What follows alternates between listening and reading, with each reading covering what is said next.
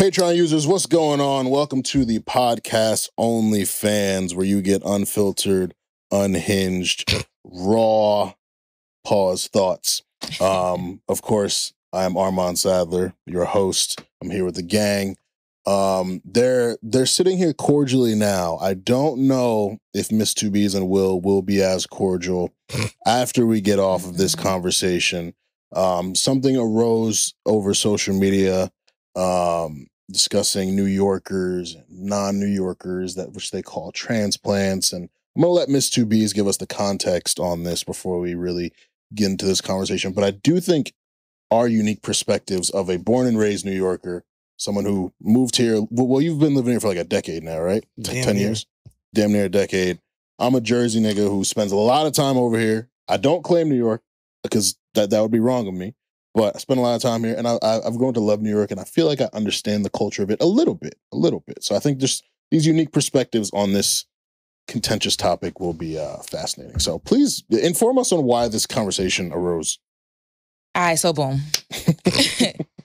You know the Tompkins block party goes down every Sunday, and content always goes viral from that event. And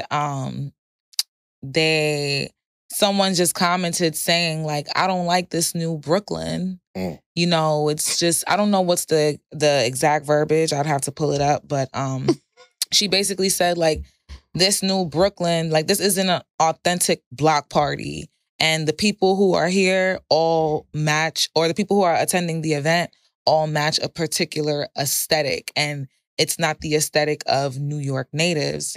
So now, that started the wars, and the transplants are trying to defend their right to have NYC in their bio and, all types of stuff. And then my tweet did little numbers on there because, I feel how I feel about them, because the real issue is the natives being outpriced of a city that they only know, grew up in, and all that stuff. So, I made a tweet saying, like, respectfully, if you ain't go to New York City public school, in parentheses, Catholic school, because they was in the trenches with us too. If you ain't go to New York City public school, I don't really want to hear your opinion on anything that has to do with New York for real. And a lot of people chimed in, agreeing with me. One person was like, ain't you an immigrant? Because I have the Panamanian flag in my bio. Wow. And I'm like, my mother is, one, I was born in Kings County Hospital. Two, and an immigrant is not a transplant. So. Spicy as always in New York. I love it. Yeah. So I guess for you, having grown up here and seeing the gentrification happen over time, and New York is a destination. It's a city people dream of visiting. I get it. Dream of living here. It's the centerpiece of everything. So I guess for you, seeing how it's changed over time, like within your neighborhood and within Brooklyn and then at large, like how does it make you feel? Like how many of the stores you grew up seeing when you were young are still there? Like not many. Not many stores. Like, I ain't gonna hold you. I might have to do a little 2-minute drill on this one. I ain't gonna lie to you. Like, transplants really get on my nerves for real, because they make up a rag to riches story. And Will, this ain't nothing personal, because I don't even know you for real. But this is just like a general, thing. Them motherfuckers come here leaving their houses, their porches, their backyards, their own rooms to come here and fucking couch surf on motherfuckers' couches like they don't got fucking family at home. And then, like, of course, you got the time to be going to a fucking record label and doing all type of things that we don't have time to do. So it's like, because you have to make it. Like, you are on somebody's couch. You're more determined to make it, but it's just, I could sniff a transplant out. Like, I'll be like, yeah, I'm going home. They're like, oh, where you live? Brooklyn? I'm like, yeah. I'm like, oh, I live in Brooklyn too. And I'm like, oh, what part? And they'll be like, oh, Williamsburg or Bushwick. And I'll be like, you a transplant? And that always gives it away. It's just like they, like, to speak on a place with so much authority just because you've been here for, like, a long time. I would never go to someone else's state, move there and start claiming their state. Right. So it's just so weird. Like, I would just always maintain the fact, like, oh, where I was born, where I come from, but just still act like a guest, you know? Immigrants do that, because I see people talking about immigrants. My mom do not claim that she's American, and she never will. Like, my mom says that she's Panamanian. I even say I'm Panamanian, and she has to remind me that I'm American. Like, so I get it, but like the whole rag to riches story, that shit is tired. And the fact that they are able to get more opportunities that natives don't get, I don't understand that. But I'm definitely learning a lot more about, like, you know, being involved with our local government and getting grants, and, you know, just kind of educating the real people who's like moving and shaking and who's really pillars of the community, because it really upsets me. As soon as I see a flyer graphic or an event flyer graphic and it has like a certain aesthetic or certain names on there, I just be like, yo, I'm good, Crody. That shit is not a real New York event. Like, I don't want to see no, and I'm sorry, people about to be catching strays because, like, I don't know nobody. I stay in my damn house. Once the old Brooklyn left, I adjusted with it. But I don't want to see no shit that say more soup, please. I don't want to see $10. Like, who the fuck are these people? Like, what school did y'all go to? What hospital was you born in? Like, it's weird to me. Very weird to me. Well, you've been living here for almost a decade. Oh, and it don't matter how long you've been here. You would never be a New Yorker. Carry on. What brought you to New York, and what's been your experience living here? And I guess, you know, some of these comments that have been said, you know, what's your perspective on the whole transplant conversation? So I'm from Cincinnati, Ohio. We were throwing shows and doing parties in Ohio. Doing parties and doing stuff with upcoming artists, because that's what our calling card has always been, just being early and getting artists and doing things. So like that. So we had, for example, we had Kendrick Lamar's first concert in Ohio. We had Lil Uzi's first concert in Ohio. Chance the Rapper, just, you know, names that are big today that you would, you know, we had their first shows in Ohio, and they were kind of close because they were in Midwest. Obviously not Kendrick, but, you know, that's what we were doing, and we hit the glass ceiling in Ohio because it's Cincinnati, Ohio. It's Cincinnati, Columbus, just Ohio, just in general. It doesn't matter where you at. You're hitting a glass ceiling. So, you know, we was like, you know, fuck it, let's move to New York and try to do this out there. We did that, you know. It's Couch funny. Surfing? No. Not cow not cow surfing, but it was the rag the riches story, kind of, I guess. And, you know, I quit my job, sold my car, you know, came up, we had to do Airbnbs because we couldn't get it approved for an apartment. So, you know, we're staying at Airbnbs, doing this and that month to month. That's why I said I lived in Brooklyn for about 3 months or whatever, because we couldn't find nothing. We couldn't get renewed at the place we were because someone booked it out before. And then, you know, then we came back.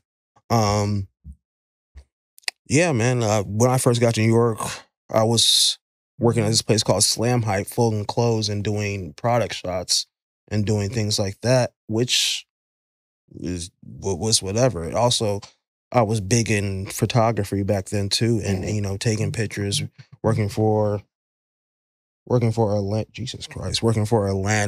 doing all types of crazy things like that. And had a chance to work with Uzi. I took a picture of Uzi that they actually, at first they turned into a Pokemon card, which I was like, that's cool, but like, that's cool in people's like desk in the office. Like, oh, you have a Pokemon card, this and that. A little Uzi Vert that I took a picture of. But you know what really happened and that really sealed it? I had to call home and literally cry on the phone with my parents. Was they took that picture, and a lot of what y'all see now in Times Square with those Spotify billboards and this and that. I had one of the first Spotify billboards. It was just with Uzi. They choose that picture They had it in 3 cities. They had it in New York, they had it in LA, and they had it in Atlanta. I was out of New York at the time when they had it, so I had my girlfriend go down there and just take a picture and see it. And it's one of those things that I told my dad, I told him, you know, told a lot of people, it's like, bro, I didn't move to New York with the idea of like, oh, I'm about to get a billboard in Times Square. Mm-hmm. Like that never ever crossed my mind. Yeah. So when it happened, it was very like, wait, what the fuck is going on? Like, and this and that. And I think, you know, what Mr. Beast was saying, what, you know, a lot of people are saying is, I've always been a guest here and always been, you know, New York is, that's why I big it up. That's why I talk about it like that. That's why I said nobody's seeing the East Coast, none of this, because I know, 1, I'm a guest here. 2, I want to rep this shit just as much as y'all, you know what I'm saying, or just the way that y'all rep it. And you know, I think also living in Harlem and living on the East Harlem, you know, there's times where I would go on top of my apartment to smoke or whatever, and I can see and hear roars from Yankee Stadium. Mm-hmm. That type of stuff is biblical, especially if you like sports and you like what's going on. You know what I'm saying? You feel the energy of the city and you embrace it, you know. And then working with Pop, and then, you know, seeing the reactions throughout the city of what's happening and what's moving. That's why the Streets Inside of the Summer thing kind of started with me, and this and that. You know, I've always just wanted to move it forward and be a guest. Yeah. You know, working the new East Coast and the new New York for Apple Music and being a transplant is kind of, I know, crazy for people, but at the same time, I have a lot of people, a lot of artists, which they might be talking out their ass because I'm just doing something for them. But a lot of people, you know, you've done a lot for me more than niggas that live here, blah, blah, blah. You've done a lot for me, this and that. And that, you know, you take that with a grain of salt, but at the same time, you still take it because it's like, damn, okay. It like that, even how little it is or whatever, to my mind, it's little. In their mind, it's huge. Just getting put on that New York playlist for Apple Music, just being, you know. So I don't know. I want to always be a guest here, but I do want to rep it. I do care about I am a Knicks fan now. I am a Yankees fan now. I'm all that shit because that shit is special, bro. That shit ingrains you. That shit is like, instead of being a hater, I don't know. Right. It's 2 ways to go. You can be a hater or you could just be like with it. And I feel like a lot of people be trying to be haters, but also try to be with it. And that's where the disconnect kind of happens. Right. Because I could appreciate, like, I could sense the genuine love from you, but like, why not want to rep Ohio or Chicago? I mean, I do at times, but I do at times. But at the same time, I've been living here, and this isn't like, I feel like this is my reality right now. And I do rep Chicago. Ohio stuff, I kind of don't care that much about it because I moved from Bow Wow.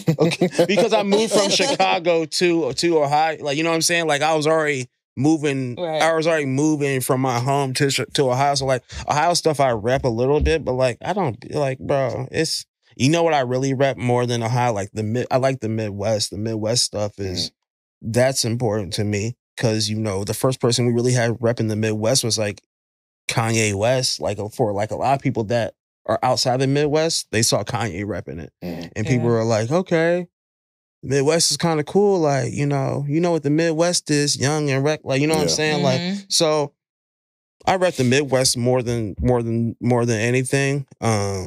And you also spent very pivotal years here. Like, that's what I'm saying. Like, I really grew up as like a, like, just like as a like, yeah, bro.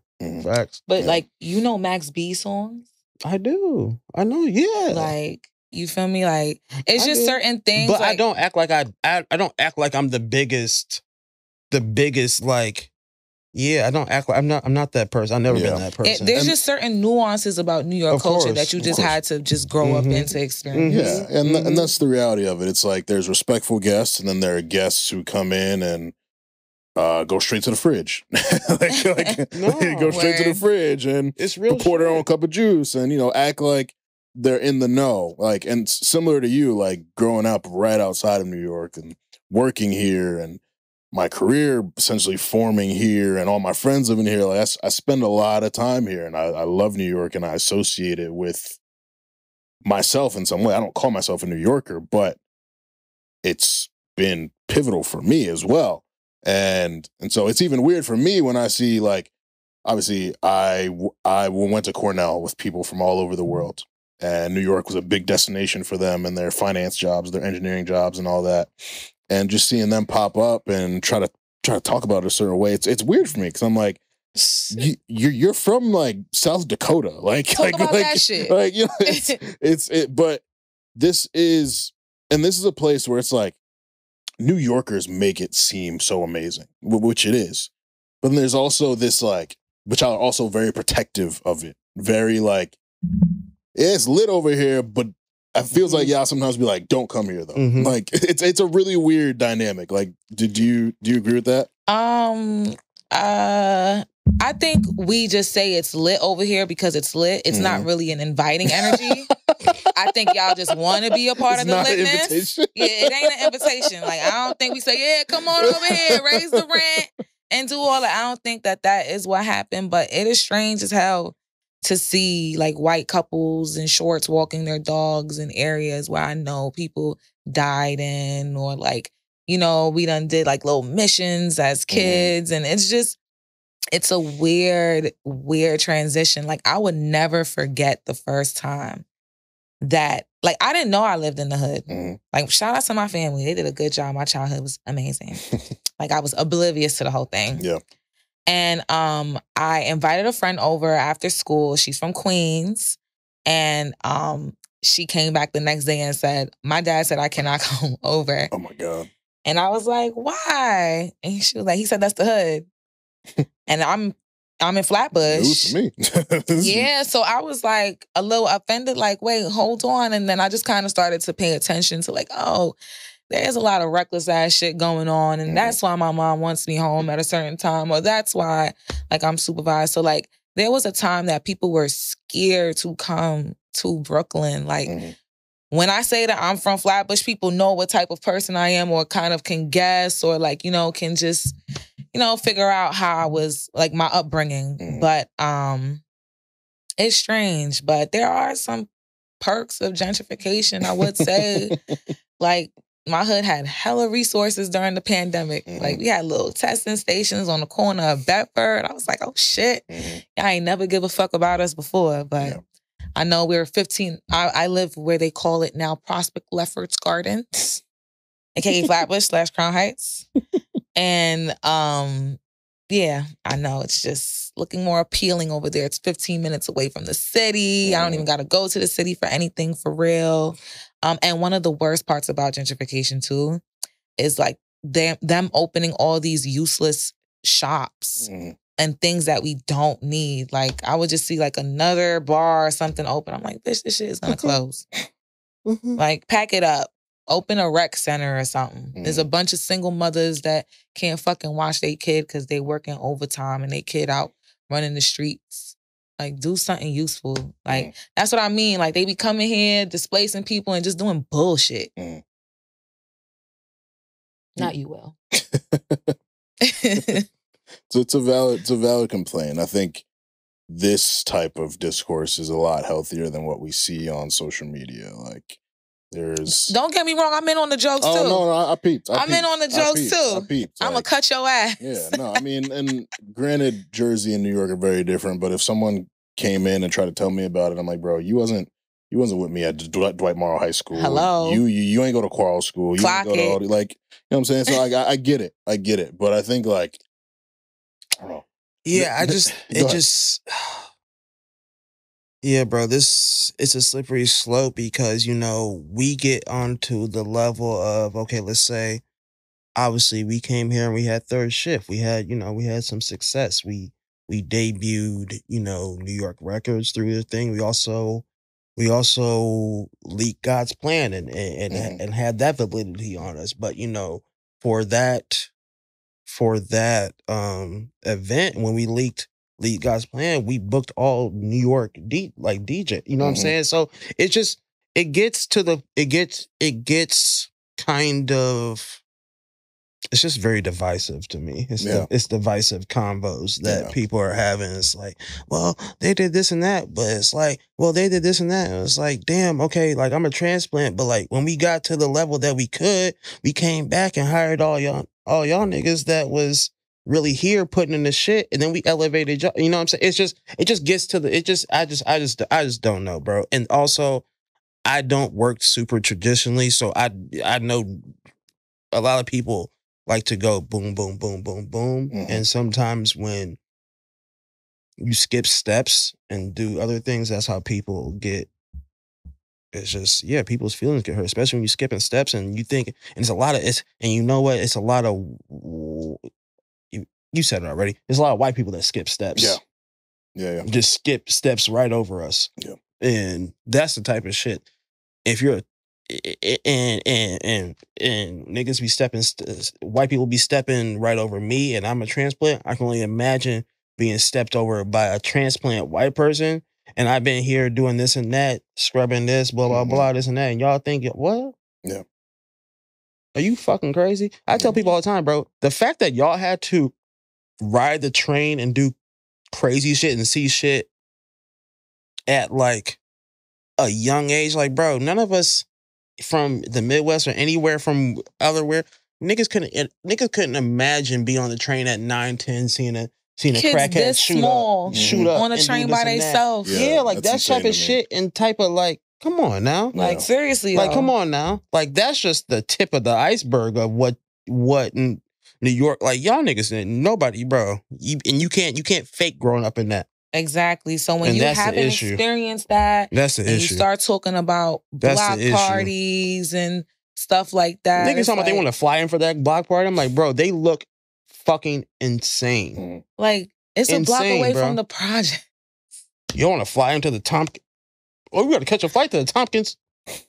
Yeah, it's just bro, so go to weird. Hell. It's so weird. People need to create emotion where they at. I'm a transplant. Go to hell. And y'all saying that? Go to hell, bro. That is one thing I will say is people do come here hoping to create motion for themselves. Like, I never been. Wait, this on Patreon. I never been to the Tompkins thing either. Because, I'm gonna spill some tea. It looks crazy. It looks like. It don't look official. Yeah, it looks like it don't look official. Where the hood niggas at? Outside. Where the dice? Where the facts, nigga? Where the ice cups? Where the nutcrackers? I can go around. Yeah, bro. I'm in heart. Like, bro, come on. Bro. Yeah, real talk though. Out of here, bro. But some tea to spill. I had got into it with a transplant too. I try to be nice to her ass, but that's crazy. Yeah, I try to be nice to her. Give a hint. That's she goes by. And not only is she a transplant, she's not black. So we had got into it because I remember she was ranting on Twitter about, being the reason why blew up and shit. And I am from Brooklyn. I've been knowing who we call her Tiny. You feel me? So like I saw the comment, and because we had a rapport before that. The reason she blew up. Oh, my bad. I'm sorry. Type shit. I could show you the exchange after this because I know we about to run out of time. But what? She was taking credit for being the reason why blew up, and like I'm not on her team. I just know people on her team. I'm proud of her success because I know she's been grinding for years. Like honestly, when she got the deal, the whole of Brooklyn was like, "Bitch, about time!" Like, because you really been putting in that work. Yeah. So for a non-black transplant to be online boldly claiming that she is the reason for this young lady's success because she was paid to do a digital campaign and engaged in the trend, that offended me. So I wrote her and I was just like, hey sis, like, I don't think what you're saying is, appropriate to be saying. Like, you got paid for the job and you did a job well done. So, pat yourself on the back and move on. What more do you want? Like, not in these words. I was a lot more polite. I got smoke for her now. I don't give a fuck. So I'm giving you in lame terms. But it's like, we were more hype as a culture when Meek Mill reposted her, when Snoop Dogg reposted her. Yeah. Like, that repost ain't do shit but get you geeked. Yeah. Right. And now you want her to be fucking kissing your fucking feet for that shit, and that's not cool. Yeah. And then, you know, she responded to me on something like, oh, thank you for approaching me. You know, sometimes people be haters, da da da. And then we talked about it, and then she blocked me after. So that's why I'm on our Patreon right now, you know, spilling the tea. Because it's like, bitch, you ain't have to do that. And to be honest with you, She blocked you. Blocked me. And it's like, I don't never see this bitch in real life, you know. I don't never see her in real fucking life. And I cannot wait to see her ass. But and that's not to do nothing, because she's not black. I know she will call authorities. I just want to know, like, what was all that energy for in person, and to see if she has it for me, because people like her are usually intimidated by bold black women like myself. But anyway, I just didn't appreciate her coming to a city that she's not from, standing in proximity of something that was. Because I know you seen the tweets, and you know I'm spot on, and that shit got you tickled. That shit got But you standing in proximity of something that was already bubbling, People are already crazy. on the way up, and now you want to take credit for it because you think you some white man savior, and that shit was not okay as a New York native. So yeah, Colonizers. fucking, she ain't a colleague. She ain't a fucking colleague online accusing black men of being aggressive and trying to claim the success of a New York native. She ain't a colleague. So yeah. Well, hopefully that pays the rent for next month. Very fruitful discussion. I'm just the New York dynamics are just so fascinating to me, and the more people I meet, the more I go around New York. Like, it'll just always be this very interesting thing to me. So I love being a textbook New Yorker. Yeah, no, I love when I'm traveling and someone overhears me talking loudly, and they come up to me and be like, "You from New York?" And I'll be like, "Facts, B, dead ass." Because, like, yeah, I am. I know you hear the accents thick as hell. Yeah. I try to hide it sometimes, but then when I really be over the bullshit, it's going to come right out. Yeah. But it's great to hear your perspective on transplants. Great to hear from a respectful guest. a respectful guest on the matter. So yeah, this is Patreon. Let us know in the comments how y'all feel about transplants in your cities. Let us know if you've felt welcomed when you've come to New York. And yeah, just let us know your thoughts on the conversation. We'll be back with y'all soon.